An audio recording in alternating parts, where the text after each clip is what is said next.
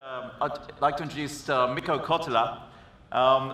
Mikko is not Asian either, as you can probably see.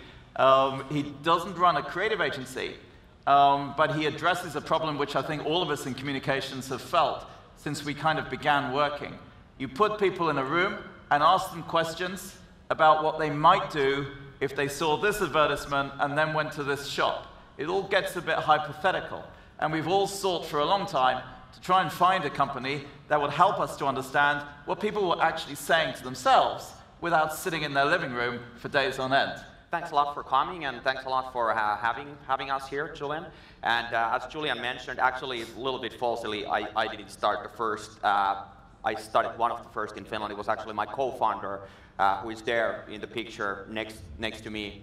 And he started the first digital agency in Finland. And yeah, I do look like a college grad, I guess. But what I really want to do, I want to give you a quick intro about who we are, and as Julian said, what we do is we use social media conversations for serious research.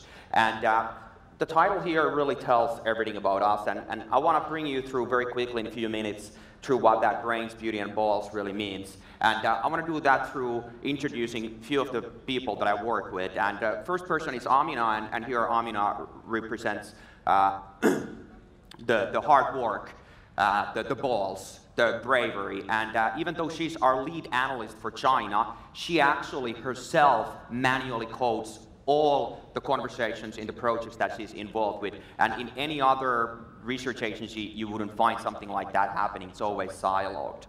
And the next person I want to introduce is Elena. Elena is one of our statisticians, and she represents here science.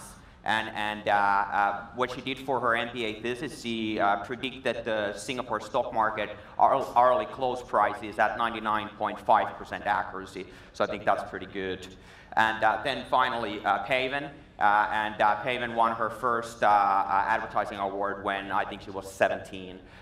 So I didn't just show these pictures here because they are ridiculously hot, but because they really do represent those three things. So what we're all about is science, about doing new things boldly and working hard, and about creativity and elegance.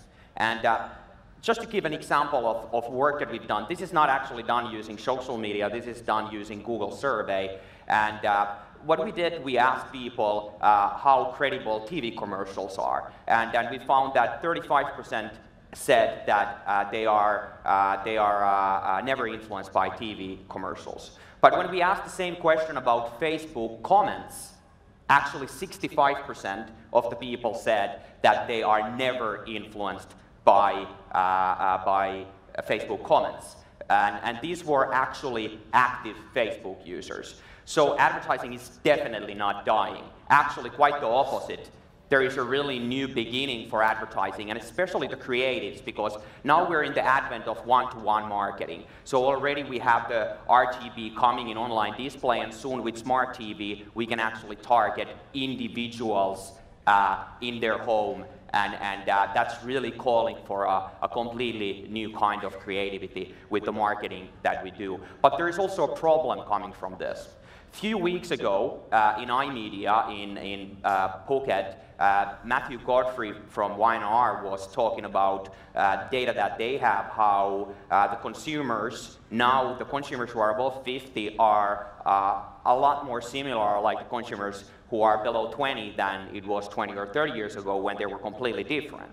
And he was also talking about how we've come from replacing durables in 30 months to 18 months. But what he didn't mention is that actually Apple is pushing for 12 months. And why this is a problem is because really as an industry, we are focusing just on fueling that type of progress. But we have great power.